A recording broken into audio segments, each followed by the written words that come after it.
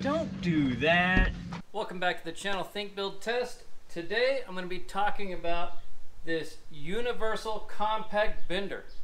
So this can be used to bend rod, this can be used to bend flat stock, and many other things. And this is going to be my first time using a tool like this.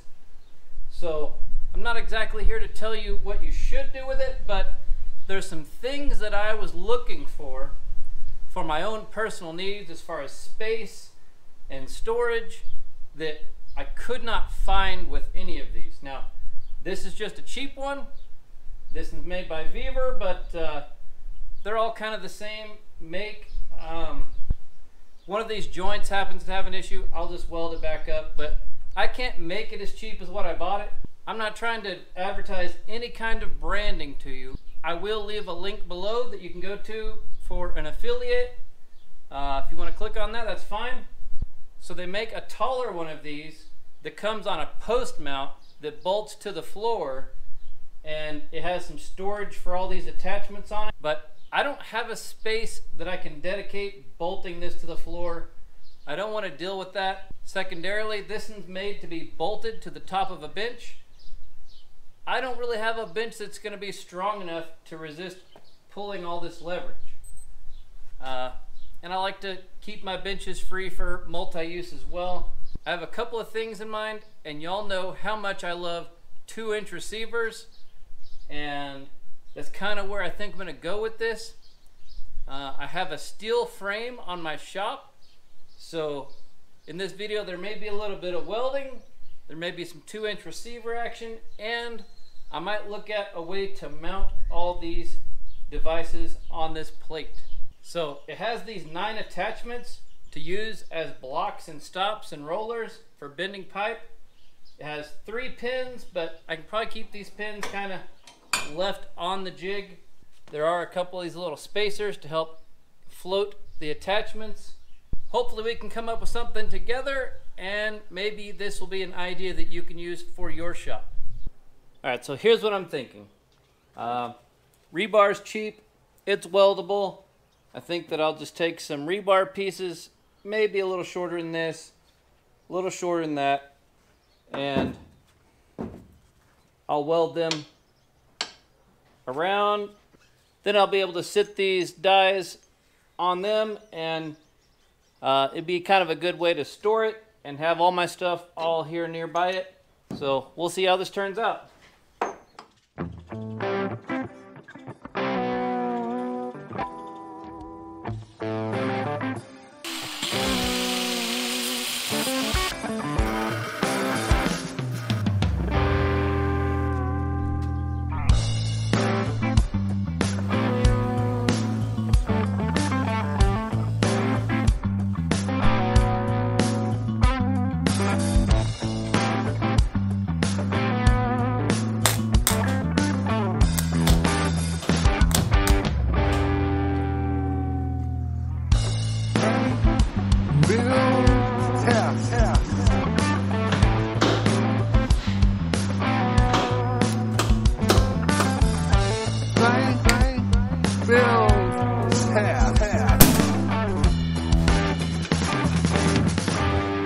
Cut above the rest.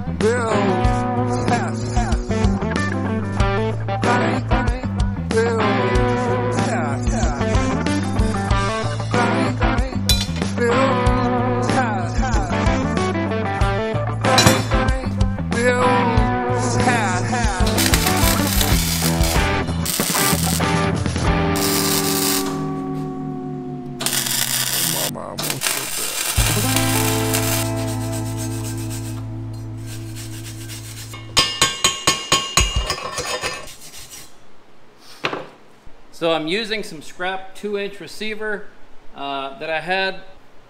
We drilled these up one step from 5/8. I believe that's a 21-30 seconds. I can't remember, but as you saw, the magnetic drill press is awesome. It's a game changer. Not having to be over these holes for minutes and minutes at a time, and it goes through in about 15 seconds. If you can get set up with these annular bits, they're supposed to be able to go like 300 holes before you wear one out. On a twist bit, I'm sharpening it every 10 holes when you're going through like 3/8, so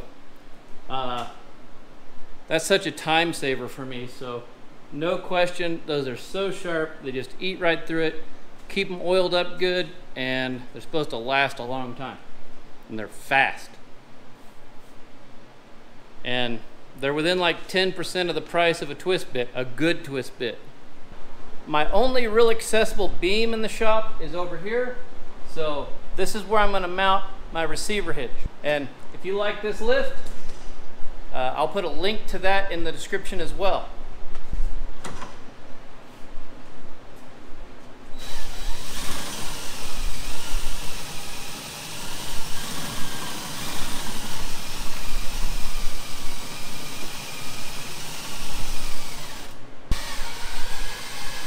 So my beam is right behind this board right here, and unfortunately the previous owners installed these switches here, so I may have to do some moving. I want my bar to be at optimal height where I have strength in my chest and my arm and I can see what I'm doing.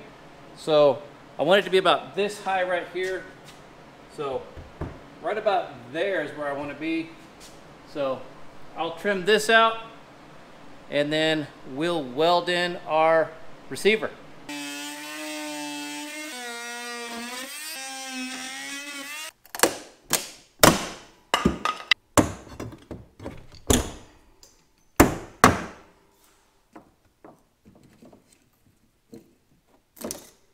I didn't expect the 2x4 to be behind there.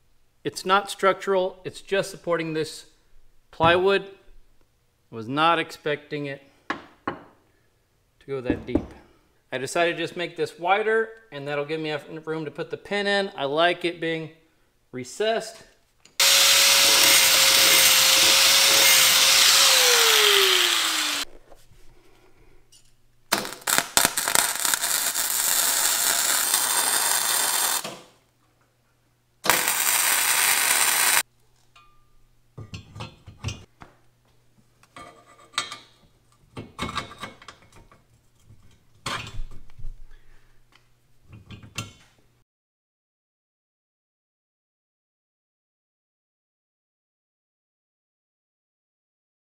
So I found another good use for this FlexiMount GL1 hoist. This grid down here makes a great place for hanging parts, and it's easy to hang a tarp on for a little backdrop for some painting. A little makeshift paint booth if you had a big tarp here. But you could hang lots of different parts for painting. So I think we're at the point where we want to paint this thing up and see how it looks.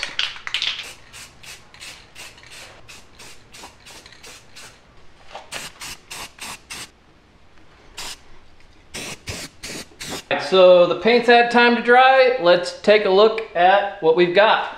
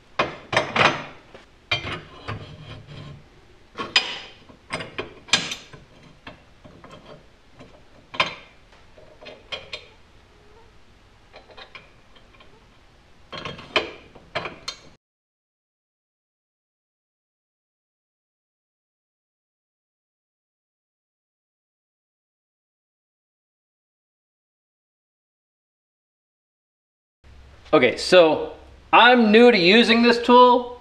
I have some future projects coming up that you'll be able to see me using this thing and testing it out. I just want to give you my general impressions of the Vevor and the quality of it and why I bought this and not a $600 one.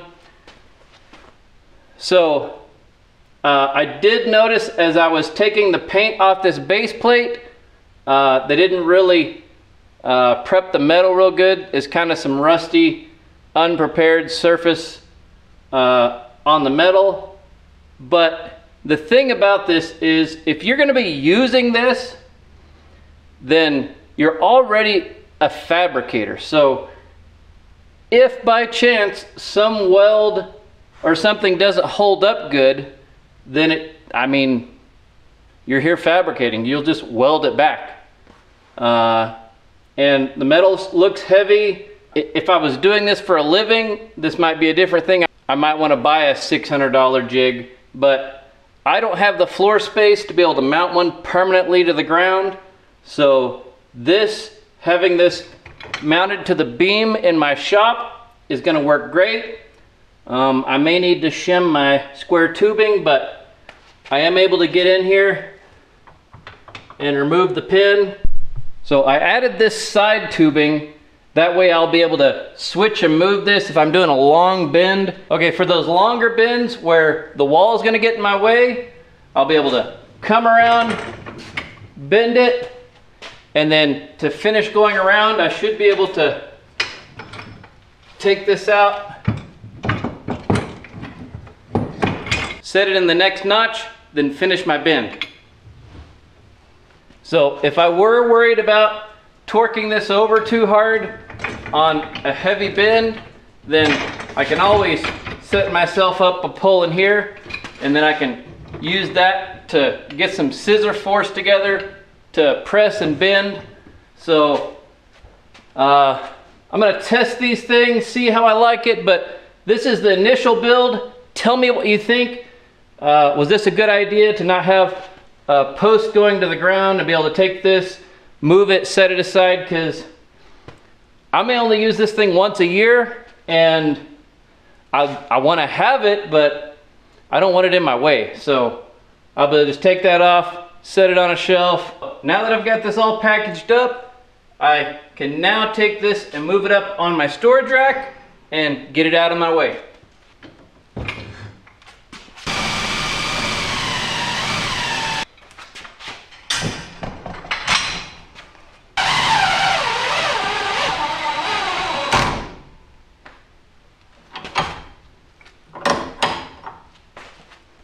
This lift ended up working great for painting. It's got lots of places to be able to get your coat hangers and paint parts, and it can lift stuff off the ground and be at different heights.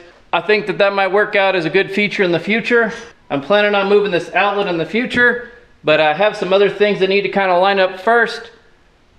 Let me know in the comments what you think. Is this something that you would use? Make sure you're subscribed on the channel, and we'll be testing this thing out and bending some metal for some future projects.